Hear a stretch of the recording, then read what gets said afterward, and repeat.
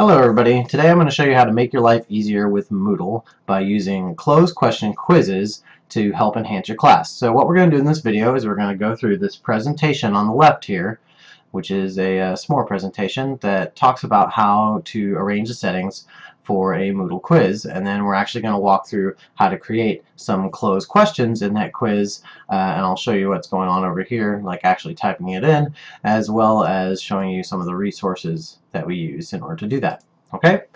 So, why Moodle? Learn how to create self-grading quizzes and assignments in NetSchool by using Moodle to make embedded closed questions. You can change any multiple choice, short answer, or numerical assignment into an online assignment. I use this in my class all the time. It's extremely helpful. So, if you're in your Moodle course, you go and create a quiz. So I've just created a new quiz. I'm calling it Test Quiz 1. You can have a description if you'd like. Boogity. Doesn't really matter depending on what you're trying to do. You can display it or display it not on your page. Alright. So over here, this presentation goes through all the things that I'm going through as well. So, how do you make your quiz settings? Alright, first off is timing. Okay, depending on when you want the quiz to be available, you can enable a certain time for it to open. You can enable a certain time for it to close. You can give it a time limit, like if you only want them 20 seconds to work on the quiz. You can also determine what's going to happen when time expires. You can say, do I want the open attempts to be submitted automatically? So if someone's like half done, they get half the points. Or do you want them to have to click it? So that's up to you. It puts the responsibility on them. So on this one, I'm not going to put any opening or closing. I just want it to be available. Alright, on the second section, that's your grade. Okay, your grade category is going to come up, and it looks like this. Generally, I don't ever mess with this because it only has one option anyway. Attempts allowed. You can have any attempts you want, unlimited, 1, 2, whatever. I'm going to change it to 2. The grading method is depending on what you're trying to do in your class. You can do highest, average, first attempt, or last attempt. Okay. Layout. On the layout, you can change the question order so that it's shown the way it was on this edit screen for your quiz, or you can shuffle all the questions randomly. I generally always choose shuffle randomly, but it depends on what you're doing. If you want it to be like a sequential thing, you'll need to do as order shown on the screen. I also recommend doing a new page every question, because that way it has to reload as they go from question to question, unless you want them to see something from one question with the other question. Okay. For question behavior, which is this guy right here, for question behavior, if you want the questions shuffle within, you can do this. But if you're not already pulling random questions, this allows you to shuffle the questions and randomize the order here. There's like 3 different places you can shuffle and randomize. I generally just choose yes on all of them, and like you always know it's going to be shuffled. Here's how questions behave, and this one is pretty important. Okay, there's lots of different versions of this. So in adaptive mode, what happens is if they get it wrong, they get a penalty. And then that penalty, they still are allowed to answer the question again, but they can't get full credit. So like it takes off 1/3 of the point if they get it wrong the first time, and if they get it wrong the second time, then it takes off another 1/3. Okay, that's how adaptive mode works. You can also do adaptive mode with no penalty, and it'll just always be correct if they get it correct. So that's just kind of like a learning quiz versus the one you're actually going to want graded. Deferred feedback is when they answer the question, but they don't know if it's right or not until the very end of the quiz. So they won't know until it's all over if it's correct or not. Immediate feedback will immediately tell them if it's correct or not, but it will not give them an option to change it or not. And then interactive with multiple tries is kind of a combination of some of the other ones. I really never use this one myself. So my recommendation is adaptive mode. It allows kids to have multiple chances, but also penalizes them if they don't get it right the first time.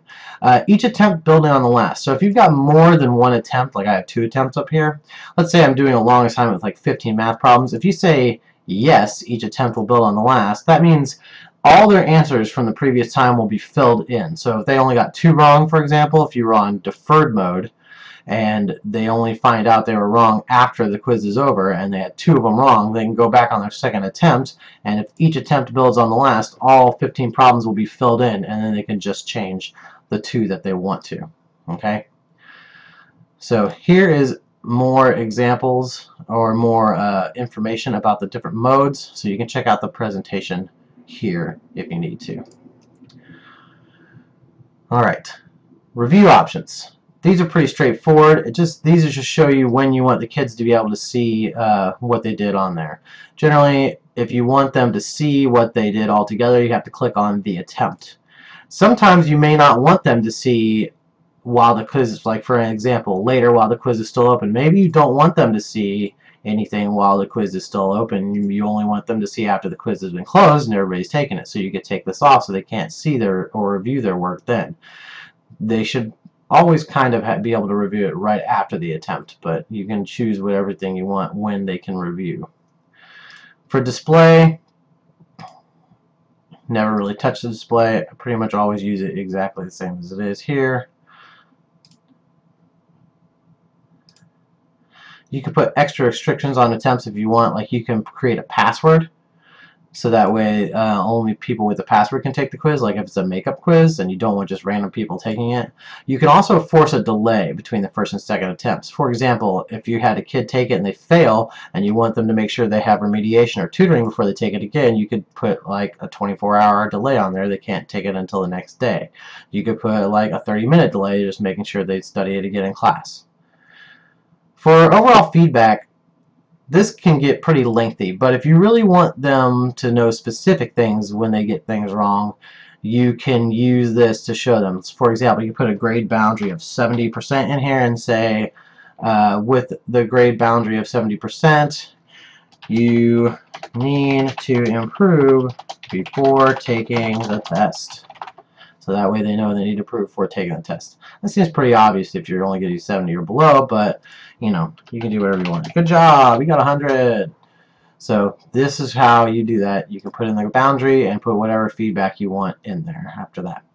For common module settings, you're going to want it to be visible. You're going to want the groups to be in separate groups. Now if you force group mode, which it tells you how to do that at the very beginning of this presentation, right here, it's in force group settings and under admin. You can always have it in separate groups and then you don't ever have to change that or not. But if you don't have it force group settings, you just click separate groups here so you group by classes. And then restricting access, you can restrict access during the quiz, like if I don't want kids to take it during spring break or something, you could do that here. And it tells you what's prevented. Okay, so those are all the settings. So I'm going to say save and display. Let me see that quiz. Bam! There's an empty quiz. Boogity! So test quiz 1. But now there's no questions have been added. So now I want to edit the quiz and add some questions. Now if you've got a question bank like I do for my class, you can add any questions from your question bank. However, you can always add a new question. So like default for test quiz 1, I'm going to add a question. So we're going to learn how to do closed questions. Now, closed questions are real easy, and this is test question 1. So, closed questions are really great because you can put 3 different kinds of formats: multiple choice, short answer, or numerical, and you can do as many of them as you want in a single field, and you can use any type of them together. So you don't have to only do multiple choice. You don't have to only do short answer like you do have to, like you're forced to on the other Moodle ones. You can do all of them at the same time. So the best way to do this, number 1, is use this resource, and I have these 2 resources listed at the bottom of here. Okay, the first is the instructions, and this is on docs.moodle.org, and this just tells you all the instructions about how to do this. Okay, so also there's a later version if you're using something higher up than Moodle 2.2, but since we're using 2.0, I'm going to continue using these instructions.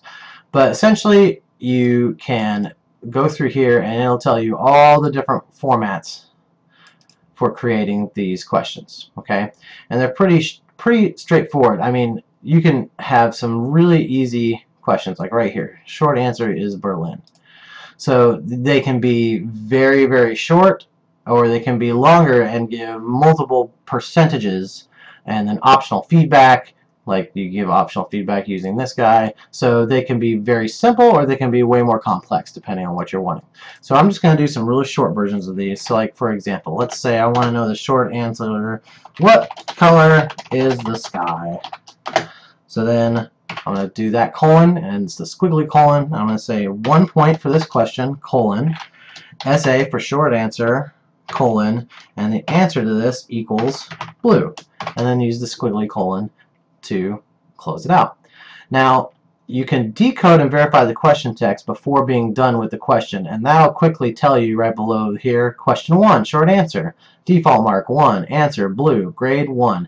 If it does this with no red badness, then that means you have correctly input the code for a closed question. So there is a short answer closed question. Okay, let's try a multiple choice closed question. 2. How many fingers are on my right hand? And I have a normal human right hand.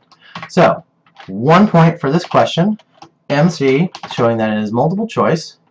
And then you say your answer choices. Now your answer choices here are going to show up in the order that you put them. So like I wanted this to go in sequential order. So I'm going to say 1 and then use a tilde to separate. 2 tilde, 3 tilde, 4 tilde, and then the correct answer needs to say equals 5. Close it out. And once again, I'm going to decode just to check and make sure I did that correctly and didn't do it wrong. Question 2, look at that. Looks the layout, drop-down menu, inline in the text. The answer will be 1 will give you 0 points, 2 will give you 0 points, and if you say 5, you will get a point. Let's try the third type real fast. The third type is, what do we do? Multiple choice? Numerical. Numerical. What is, or actually, let's do this. Answer the following math question. 5, that's a percent. 5 plus 3 equals thingy. Actually, yeah, that works. So, then you do squiggly bracket again, 1 point for this question, and then NM is numerical, colon to separate, and so this one is going to equal 8. You can also put a colon here and give a variance. Like I'm going to give a variance of 1. Okay, and that's nice if you're using like fractions that have, or dividing where it's going to have like 6.525. You can give a variance of like 0.05, so that way they have some leeway in there. So let's decode and verify the question text. Answer 3 numerical. The answer is going to be 8. All right, so I'm going to save my changes, and that question has been added to the quiz. I can preview this question. Well, I know I can preview this question. Expand here by clicking this little, and then you have the preview for the question. You can fill in the correct responses and see if I got everything right there. Here's the radial drop down for the multiple choice, and it did mix these answers up for you. It'll mix these up for you right here when it's in a radial, but for example, if you change the question, you can use different multiple choice styles. Like I can do horizontal instead, and if I save those changes and now we take a look at the question, it's going to give me a horizontal menu in line already right there. So depending on what you're wanting, then that's going to be the other way. Obviously it won't be able to shuffle these, but it'll shuffle it when it's in the inline drop down menu. So there you go. That is how you create different types of closed questions. A second resource that's available here is the Moodle Cloze Editor. The Moodle Cloze Editor is a really nice tool where they create the question for you. So all you have to do is type in this tool, type in, like for example, if I have a short answer question and the answer is cheese.